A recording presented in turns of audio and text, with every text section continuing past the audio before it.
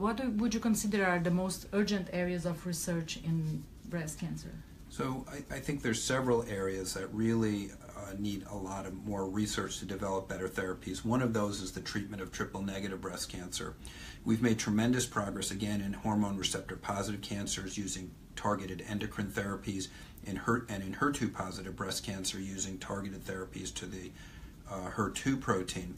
But triple-negative breast cancer is a group of breast cancers that has had difficulty identifying specific targets that we can use for better treatment of these. So that's one urgent area.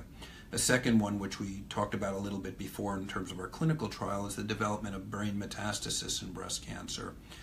As we've gotten better at treating early stage breast cancer, or even treating patients with endocrine positive or HER2 positive breast cancer, more and more patients are developing brain metastasis as a site of recurrence, and this has been very difficult to treat. So I think that's a very important area. And another area is in resistance to therapies. So one of the examples is endocrine therapy, which is a mainstay of treatment for the majority of breast cancer patients who have hormone receptors. But many of them ultimately will develop resistance, especially in the advanced setting, to endocrine therapy. And so there's a number of avenues of research that are going on, but I think that's a very important area.